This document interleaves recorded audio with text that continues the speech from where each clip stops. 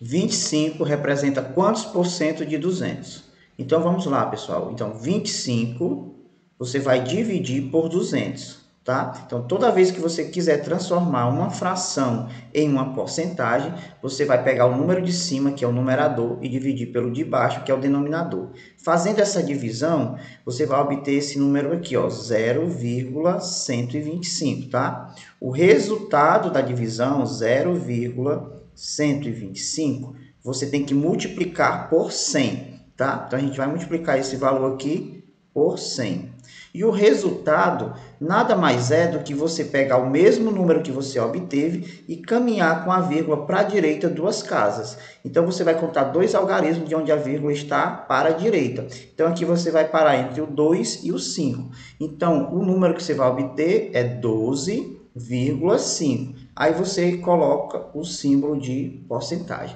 Então, vamos recapitular? Então, para transformar um número, uma fração em porcentagem, você divide o numerador pelo denominador, o resultado você multiplica por 100 e do resultado você acrescenta o símbolo de porcentagem.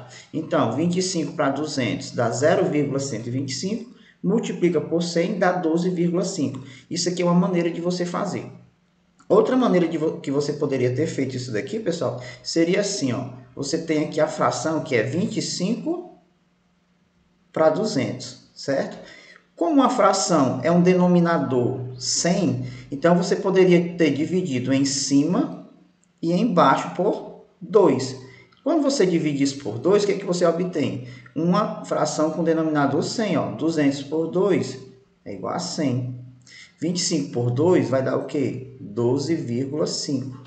Como nós sabemos, ó, para transformar isso aí em porcentagem, você tira o denominador e acrescenta esse símbolo aqui. Então, vai ficar o quê? 12,5%. A alternativa aqui, pessoal, qual é o item? A letra A de amor, beleza? De amiguinho, tranquilo? Então, agora a gente vai para mais uma questão. Já deixa o seu like e se inscreve no meu canal. 30 representa 15% de qual número? Então, vamos aqui através de uma regra de 3, pessoal. Então, 30, ele é equivalente a 15%, tá? Vou colocar aqui uma coluninha da porcentagem. De qual número? O número, eu vou chamá-lo de x, tá? Porque eu não sei qual é esse número. Então, esse x aqui deve representar que porcentagem? Os 100%, né, pessoal?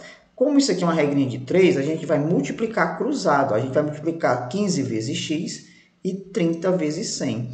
O que a gente obtém? 15 vezes x, 15x, igual 30 vezes 100, dá 3.000, tá? Então, agora é só você pegar esse x, né? Isso é igual a 3.000 dividido por 15. 3.000 dividido por 15, pessoal, fazendo a continha direitinho, você vai obter que esse valor é igual a 200, tranquilo? Aí você pode estar pensando, e se eu quiser fazer sem um x, como é que eu faço? Então, vamos fazer aqui do lado, ó. Vamos imaginar o seguinte, 15% é 15 a cada 100. Então, se eu tiver um grupo de 100, certo? E calcular 15% desse valor, eu vou obter exatamente 15. Concorda comigo? Beleza? Aí, se eu tiver outro grupo de 100, vai acontecer a mesma coisa. Se eu quiser 15% de 100, eu vou obter exatamente 15. Agora, perceba que 15 mais 15 é igual a quanto? É igual a 30. Então, os 15% vai ser 15% de qual número? Dessa soma aqui, ó, 100 mais 100. Então, 100 mais 100 é igual a 200. Aí a gente chegaria no nosso número procurado. Então, a alternativa aqui, letra B de belezura, tranquilo? Então, já deixa o seu like, se inscreve no meu canal e vamos para mais uma questão. Olha só, essa daqui, pessoal, é uma questão, um probleminha bem básico, certo? Dá uma pausa no vídeo, tenta resolver, para a gente calcular a porcentagem. Ele diz o seguinte, ó, em uma sala de aula há 30 alunos, dos quais 40% são meninas. Quantas meninas tem na sala de aula? Olha só, o número de meninas em porcentagem é o quê? 40%, certo? 40% de quantos alunos ao todo? De 30 alunos. Então, para responder essa pergunta, você vai ter que calcular essa porcentagem aqui. Aí nós sabemos que 40%, como é que eu escrevo na forma fracionária? É 40 sobre 100. Aí esse dia a gente troca pelo sinal de vezes. Então, eu vou ter que multiplicar por 30.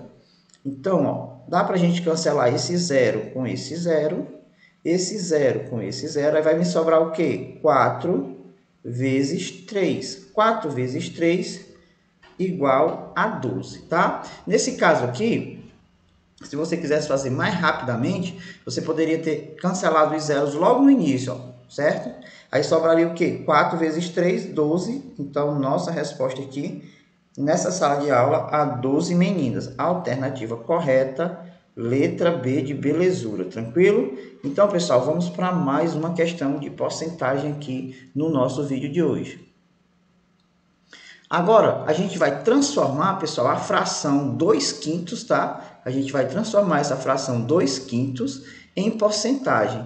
Olha só, como eu falei lá no início do vídeo, uma porcentagem é uma fração cujo denominador ele é igual a 100. Aí pensa comigo, eu tenho uma fração, eu preciso transformar ela em uma fração equivalente de denominador 100. Então, basta você multiplicar essa fração por um número, que quando você multiplicar o 5, você obtenha 100. Então, basta você dividir mentalmente 100 por 5, você vai perceber que esse número é o 20. Tá? Então, quer dizer o quê? Que você tem que multiplicar essa fração em cima e embaixo por 20. Fazendo isso, ó, 2 vezes 20, você obtém 40. 5 vezes 20, você obtém o quê? 100. Aí, como sabemos, 40 sobre 100, isso aqui é igual ao quê? A 40 por 100, tá? Então, a alternativa correta aqui é o item D. Mas também, ó, nas questões anteriores, eu disse o quê? Para transformar, você divide o numerador pelo denominador e multiplica por 100. Então, você pegaria aqui, ó, 2/5, tá? Dividiria aqui, ó, 2 para 5. O que você ia obter? 0,4, tá? Esse resultado aqui, ó, o 0,4, você multiplicaria por 100, tá? Você multiplicaria ele por 100. Então, 0,4 vezes 100, você vai obter exatamente, ó, a vírgula vai caminhar 2 casas para a direita, você obteria 40,0, ou seja, 40%. Então, seria outra forma de transformar essa fração em uma porcentagem, tranquilo? E vamos para mais uma questão, tá? Essa aqui é a nossa última questão de hoje do nosso vídeo, então já deixa aí o seu like, se inscreve no meu canal e vem comigo. Olha só, diz o seguinte, que Júlia acertou 75% das questões de matemática do teste. E Mariana acertou 4/5. Quem acertou mais questões? Bom, já tem um percentual aqui de Júlia, né? Ela acertou 75%. Então, eu vou transformar aqui, ó, 4/5 em porcentagem, né? Então, 4 sobre 5 eu vou transformar em porcentagem. Como a gente viu na questão anterior, quando o denominador é 5, para você obter uma fração cujo denominador seja 100, você multiplica por 20, tá? Então, você vai multiplicar aqui por 20 e aqui também por 20. Aí, o que você vai obter? 4 vezes 20 é 80. 5 vezes 20, a gente já sabe que é igual a 100. Então, 80 sobre 100 é 80%. Outra maneira seria você o quê? Dividir o 4 para 5 diretamente. O resultado dá 0,8, tá? E esse resultado aqui, ó, 0,8, você multiplica em seguida por 100. Multiplicando 0,8 por 100, você vai obter 80,0 ou simplesmente 80%. A alternativa correta é a letra B, né? Perguntou quem acertou mais.